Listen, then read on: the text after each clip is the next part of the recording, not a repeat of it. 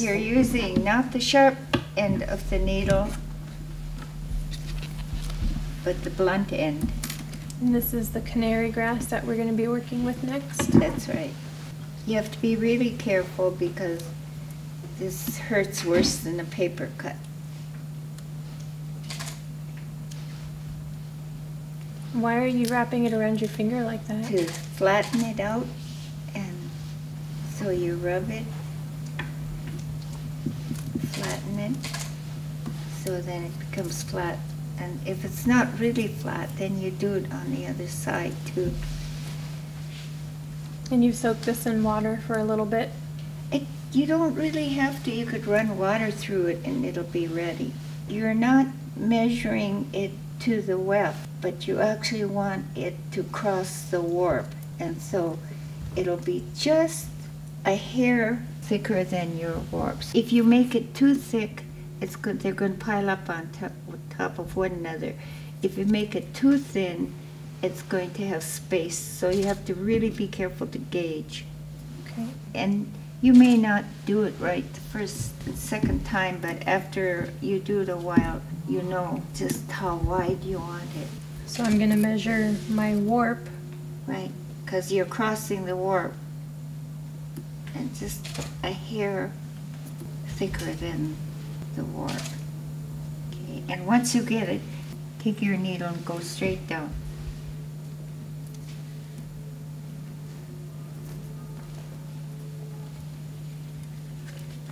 Because it has such a straight grain, you just go, just pull it down. I'm just going to compare again. It looks like that one might be a little bit too thick. I want you to take a look at it.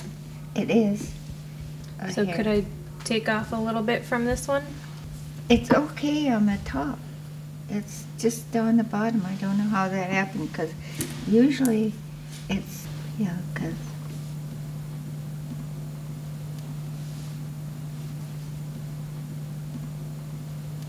so here's the bottom. It still looks like it's a little bit too thick. yes, Thin it out. yeah. When you're working with a canary grass like that, is it dry or is it damp? It's damp. And how long did you let it soak for around? It doesn't have to soak very long. If you just run the water through it, it's really, the inside is really water absorbent. So a good thing to mention when you've harvested your grass and you're ready to use it is you want to make sure you have a piece that's going to wrap nicely around your finger, and that tells you it's nice and pliable. And if it doesn't do that, it would be good for an overlay false embroidery technique, and you want to scrape gently the inside, this nice lighter color. You just want to scrape it to get it nice and clean. And then you're going to do that again with the piece that you've just created that you're going to be working with. And it's a little bit more fragile, so you want to just really take your time and be nice and gentle with it. That also helps uncurl the grass. It gives it a nice straight, flat edge.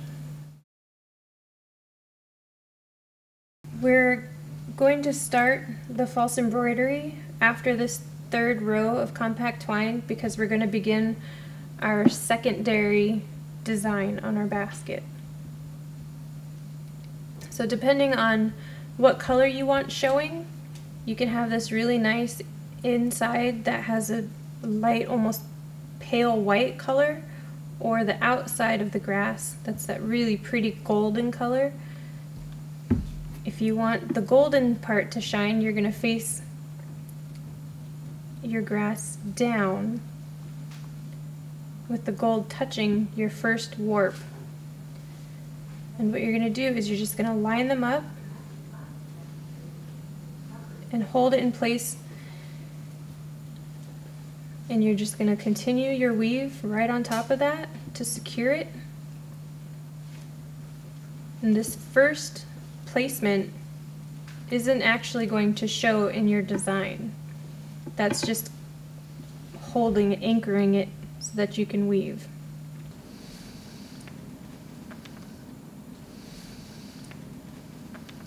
And now that it's in place, we're going to wrap it around this left weaver, which is going to be our working weaver on the next stitch. So we're going to slowly wrap it around the weft. We're going to make our X and finish our stitch going back behind the warp.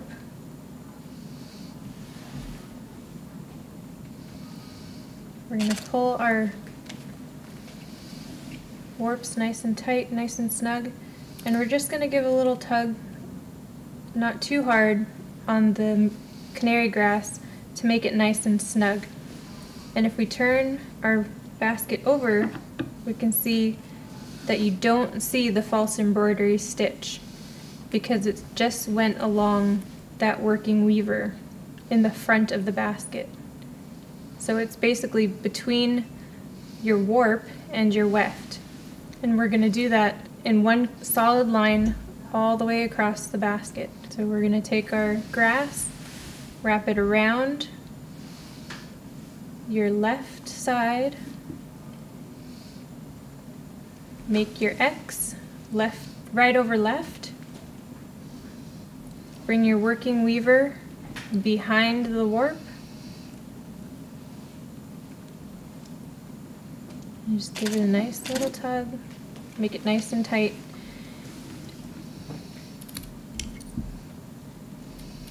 Around.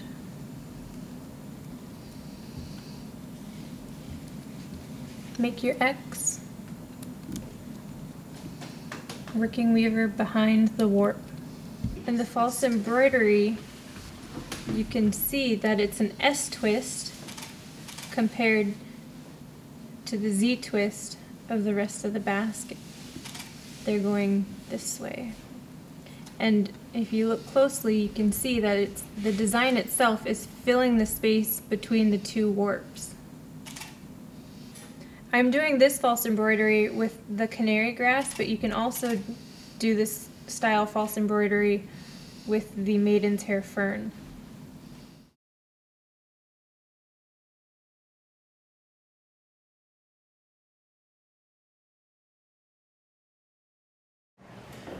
So I've done the overlay. I'm going to do one row of false embroidery, eight false embroidered stitches, 8 plain twine stitches all the way around. Oh, you're finished to and then I'm going to do the overlay again, do 3 and then do the overlay, and then I will finish with an edge. Well, you start your false embroidery 1 stitch before the actual false embroidered stitch. So I do 7 of these twine stitches, and on the 7th one I will put my false embroidery in, and I'll start that, and then I'll do 8 stitches here. I'll just get to that point. So this is 7.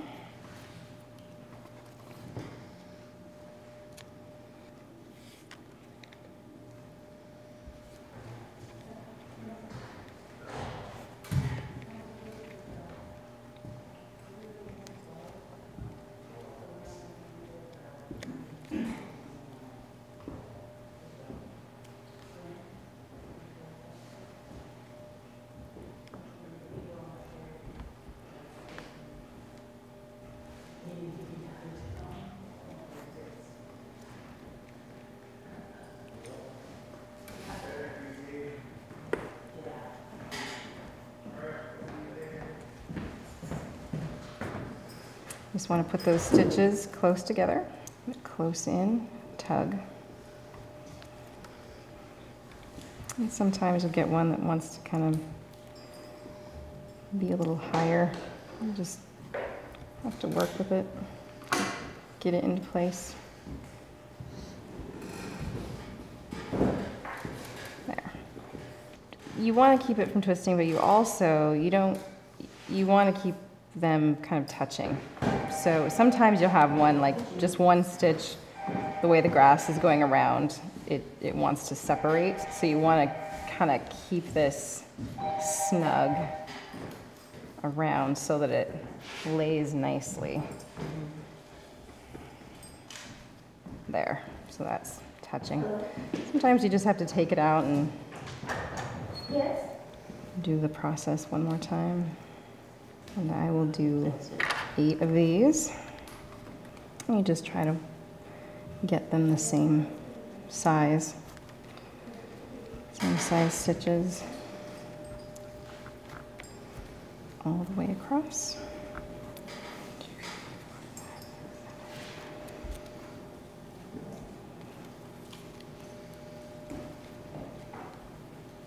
And there's 8. And then I'll drop this.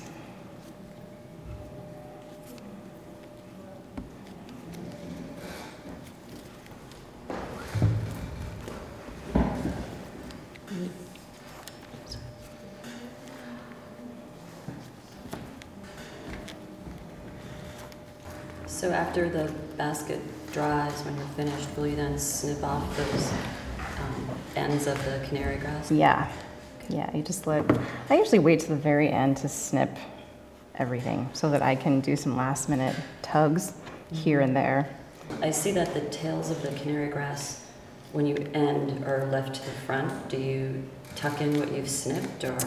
Actually, no. Okay. You'll just come pretty close. And that's just part of how it looks. Mm-hmm. So same concept as before, but just with a different material. This is maidenhair fern. Placing that in the stitch before you begin your design.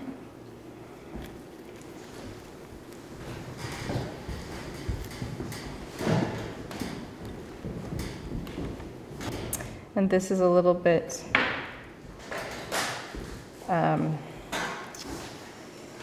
it's not as flexible. It's a little bit tougher material than the canary grass, so you just have to get a feel for it. It can split easier in my experience, or crack, so you just want to be careful, patient with it. If you harvest your maidenhair fern a little too late, what kind of problems do you come across? It's tougher in my experience, or it cracks. It's not as pliable. It's just, it needs to be tender and soft.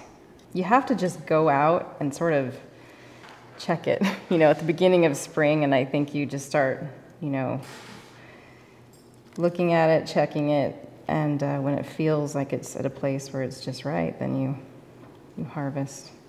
But I'm not sure, honestly. My dad gets this for me, so he would be the person to ask.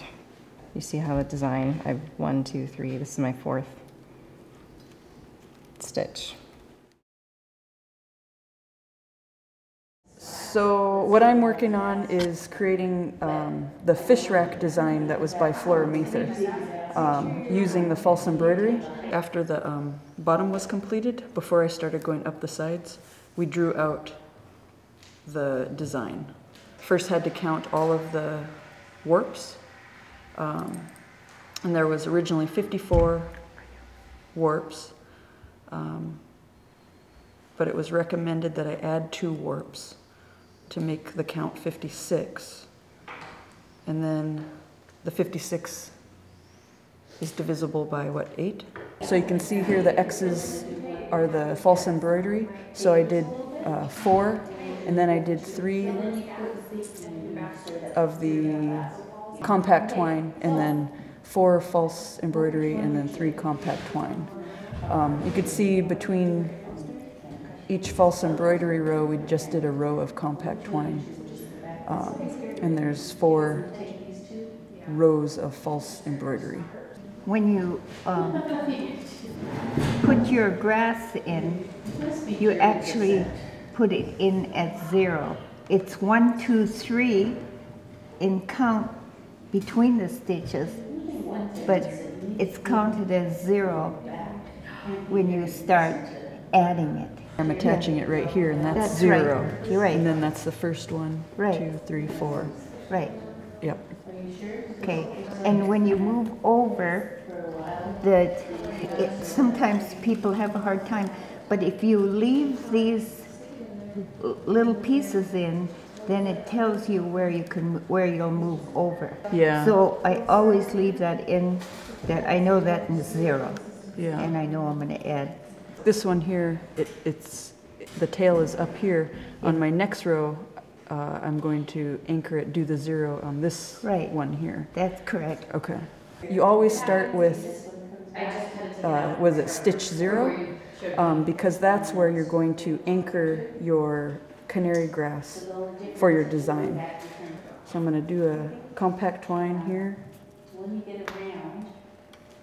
And now I'm going to start my stitch 0. So when you lay your canary grass down, because I want the shiny yellow side to show, I'm going to put the canary grass upside down. So I'll have the white side facing up, and I'm going to compact twine around that to anchor it into place. Now I'm going to start my false embroidery. So I'm going to take the canary grass and wrap it around the working weaver. I'm going to hold the working weaver down with the other weaver. Then I'm going to adjust the tension on the canary grass by just pulling down. You can see it just lays a little flatter. And then repeat. So take your canary grass, wrap it around the working weaver. Hold the working weaver down with your other weaver.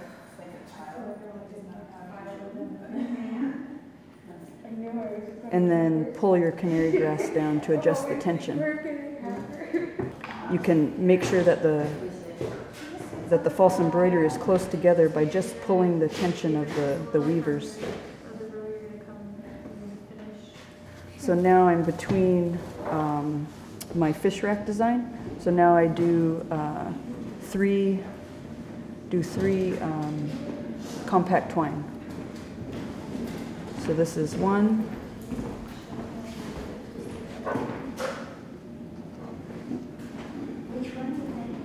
2, and 3. I'm going to snip my canary grass, have a little tail, or leave a tail. Now I'll start my next fish rack, and remember that previous fish rack, the tail up here is telling me don't start there, anchor the canary grass on the next spot. I love that shape. It's not straight up. Mm-hmm. See, that's what the false embroidery does. It has that beautiful shape to it because the false embroidery takes more room. If you want it straight there, you can pull it real tight and have it, flat up and down. But I love that shape. Yeah, no, I'll stick with that, yeah.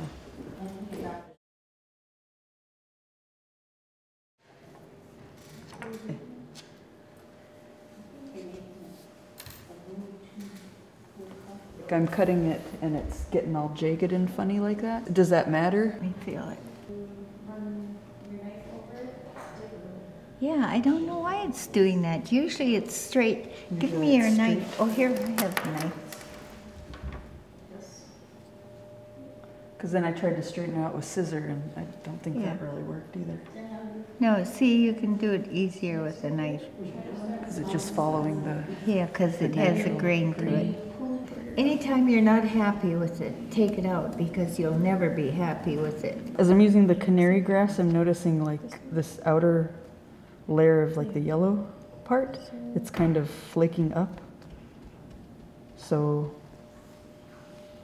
I have to take out this piece of canary grass and find a different piece. Maybe it's one of those that, when it's growing and it gets wind checked, when the wind blows the grass, it might see because it feels like it. So just know that for the future. Right. Yes, You don't feel want to it. use that piece. Yes. You want to Right. just find a Feel it different before. piece. You could tell the difference. Right, you kinda. can tell the difference. That's why you don't pick grass right along the roadside. You always pick it where there's, like, in fact, Flora told me, even the maidenhair fern, pick it where there's like salmon berries. If it's in there, then they don't get wind checked.